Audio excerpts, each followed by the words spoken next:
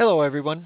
In this video, I'll be showing you how to set up your Ricoh copier to scan to a shared folder on your computer. So the steps on this tutorial can work pretty much on any Ricoh model. I'm going to be using a Ricoh MPC 5503, but again, it doesn't matter which model you have. The steps should be pretty similar on all the machines. So first off, you need to gather a few pieces of information. I made a list of what needs to be gathered. First off, you need to know what your IP address of your copier is. So of course that means you have to assign your copier an IP address in order to get on your network. Then you need to know your computer's name and password. And so what I like to do is I like to create my own user, a new user for it, and I'll explain more why I like to do that down and when we get more into the video. So, okay, let's get started. First thing we need to do is we need to open up our File Explorer. Actually, before we open up our File Explorer, I'm going to go into Control Panel. So let's come over here and type in CON. You can spell the whole word. If usually a CON it opens up the Control Panel, but if it doesn't, just spell the whole word. Doesn't matter. But anyways, we're going to open up Control Panel. We're going to go over to User Accounts. And again, we're going to click on User Accounts. And we're going to create a new user. Now, the reason I'm creating a new user and not using my actual computer name here that you see here is because I can't tell you how many times I've been out to customer sites and customers give us they give me their username and password. And I can't tell you how many times I've been out where the customer swears to their life they know what the password is.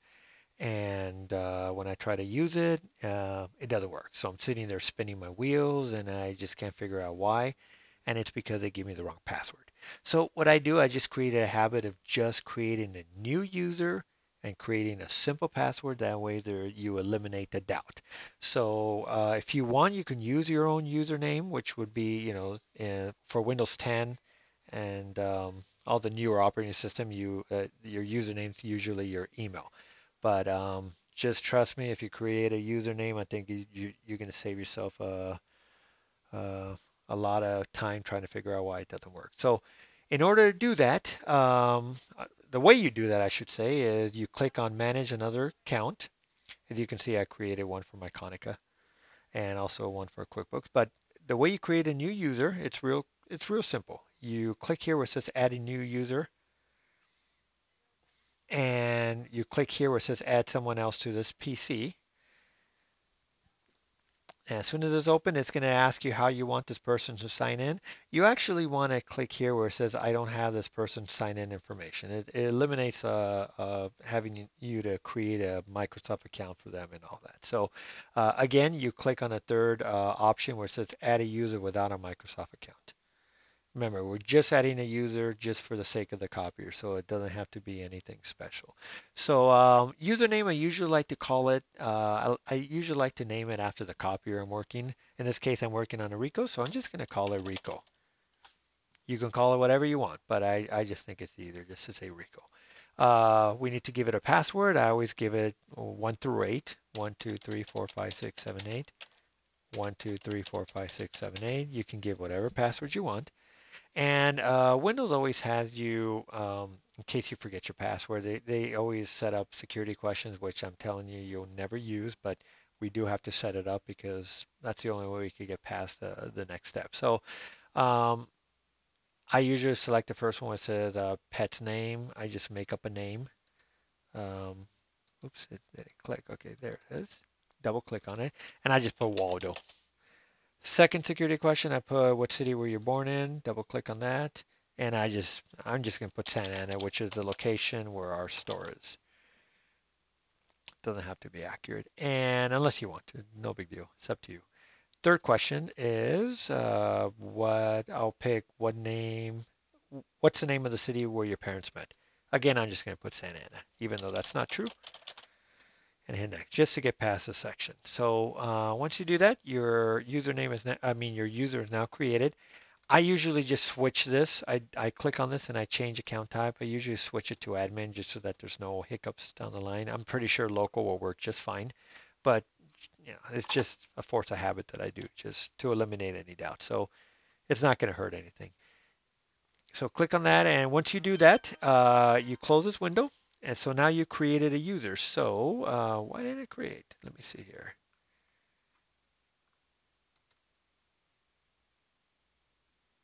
Oh, don't know why it didn't show up. Let me do this again. Click here. I have to refresh here. And go back here again. Maybe my computer is not refreshing. User account, user. There it is. Okay. All right, so now that you have it, it's confirmed that you have it there, you can close the screen, and let's go back to our File Explorer. So open this up. So we need to create a shared folder if you don't already have one on your computer created. So I like to create it on straight on the hard drive. It's like the safest place, and you know where to find it. So what I do is I go to my C drive, which is usually C drive is your main drive, but you can pick what you can create a folder pretty much anywhere in a computer. But I like to do it on a C drive. So I open up my C drive and I right click here and I create new folder. So as you can see here, I got my scans already set up on my computer, but I'm going to walk you step by step how to create one. So I'm just going to create a new one and call it my scans 1 or maybe 2, doesn't matter. So call it what you want, but I'm going to call it my scans 2. So once you do that, it's created there. So now we have to share it. So you're going to right click here. You're now going to select properties. You're going to select the sharing tab. You're going to click on share. And now we need to, as you can see, the admin, the main admin of the computers here, the owner. We're going to find Ricoh, which is you just click on the drop down here and you select Ricoh, and now you add it. It's very important that you change this to read and write. If you do not, the copier is not going to be able to write to the folder. So it's very important you do this. So don't skip this step. Click share. Done. Now we need to do it again. We need to go into properties. We got to go to advanced sharing. We got to select permissions. And as you can see, everybody and the owner of the computer is here. Make sure that these two are selected. In other words, I'm sorry, that all three of these are checked off on the 2 here.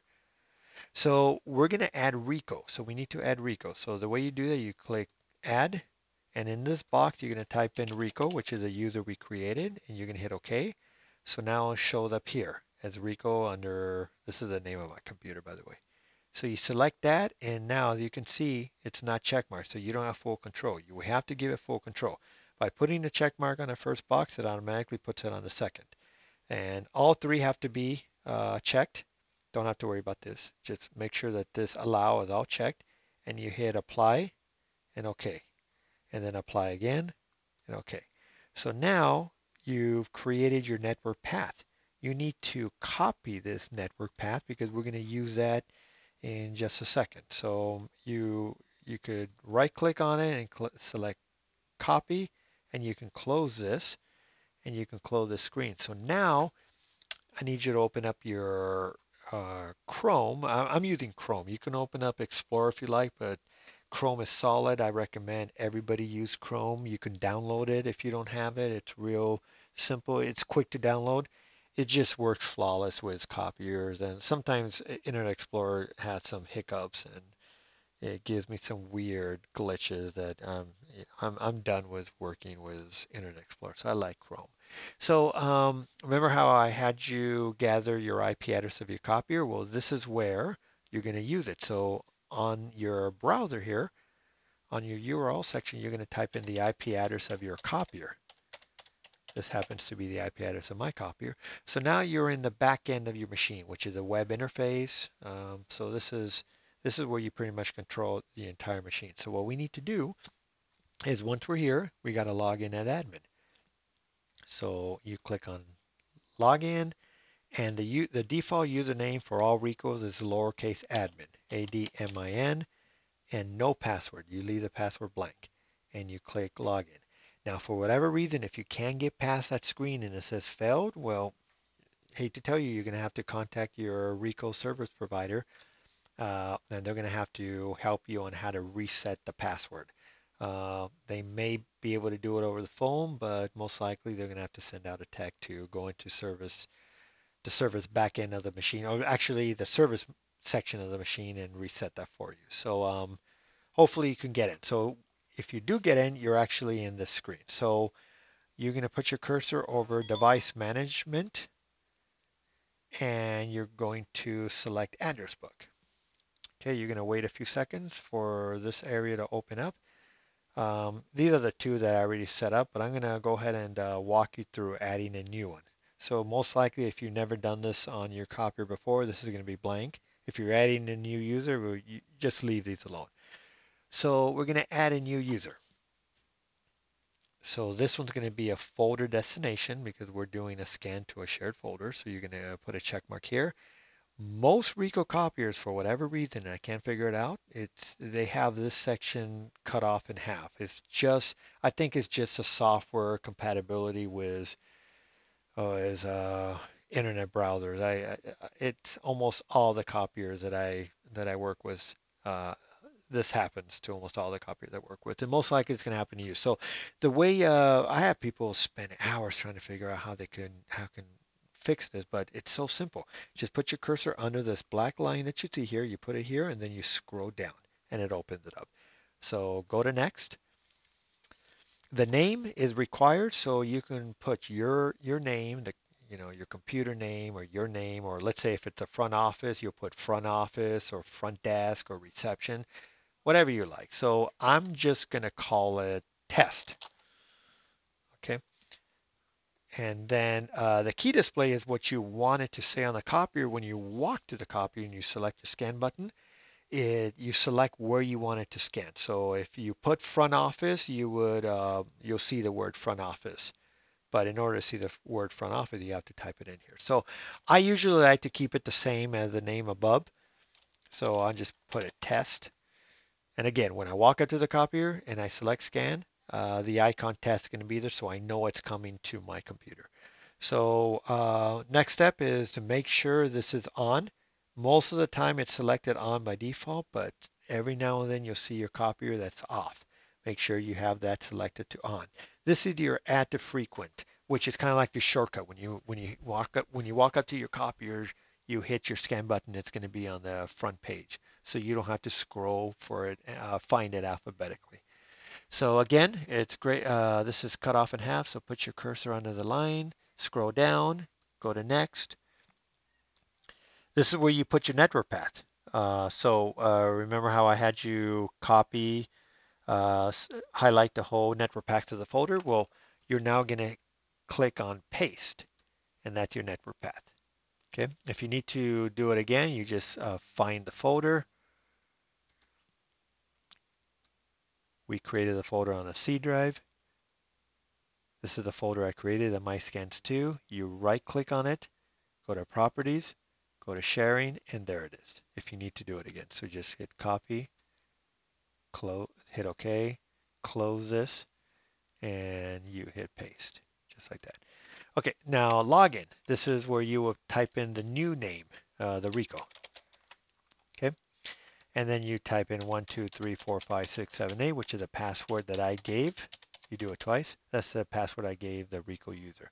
So again, put your cursor under the line, scroll down, hit next, and this is where you just confirm if all the information is right, which is basically this is. You just confirm that's correct. Put your cursor under the line, hit OK, and you're done. So you've now set up your scan to a shared folder. Now, there's one thing you definitely need to check, and I've had a lot of customers spend hours and hours ripping their hair off, pulling their hair off, trying to figure out why it's just not scanning to a shared folder. You need to make sure that your shared discovery is turned on. The way you do that is you come over here, your taskbar area, and your network, and this computer is hardwired, so when you have your computer hardwired, you kind of see the symbol. When it's not, then you kind of see, when it's wireless, then you'll see this symbol. But regardless, you just click on it and you go to the network and internet settings. Here you go to your sharing options. So you click on sharing. I like to close all these. So now you have all three. You have your private, you have your guest and public, and all network. Go one by one. You click on this down arrow, and you have to make sure that you turn on your network discovery, and also put a check mark here. Turn on automatic setup for network connection devices. Just keep that checked. Also make sure that you turn on your file and print sharing. Otherwise, your copier is not going to be able to find the folder you created. Then you go to the next tab, which is guest and public. You do the same to this. You turn on network discovery and you turn on file and printer sharing. And lastly, you go to the third one, which is all networks. Again, you turn on your sharing so everyone with network access can read and write, which is in this case the copier. You just gave the copier read and write permission, so you keep this on. And by default, it's going to be at 128-bit. Doesn't matter, you can put whatever you want, but usually it's 128. And then you could either turn this on or I usually keep it off to turn off password protection sharing. You don't need it. I mean, it's if you turn it on, you might have some, issues scanning to your folder. So just keep it off. So if it's on and you turn it off, then this would highlight. But since I'm not making any changes, it's going to gray out. So I'm just going to hit cancel. And that's pretty much all you need to do. So you're pretty much all set, ready to scan to your shared folder. Um, One last step, I know I said that earlier, but uh, let's go back to your folder that we created, and I'm going to show you a shortcut, a way to set up a shortcut to your desktop so you don't always have to open up your File Explorer, go to your C drive. So let's find the folder we created. Here it is. We're gonna right click on it and we're gonna put send to desktop, create shortcut. So now when you open up your desktop, it's right there. See, I did it twice by accident. Let me go ahead and delete this. So it's right there. So anytime you scan from your copier to your computer, you could simply just find it on your desktop. You could also find it if you open up Explorer and you go to the very top and you go to desktop. You'll also find it right where the shortcut right there. Or actually this one. This is my first one. But you'll open up here. It's empty right now because we haven't scanned anything. So just walk up to your copier, select the scanner button, and select the folder you created. You'll see it on your your shortcut list, and hit scan, and you'll show your PDF file here. So good luck, guys. Any questions? Let us know if we can help. Thanks.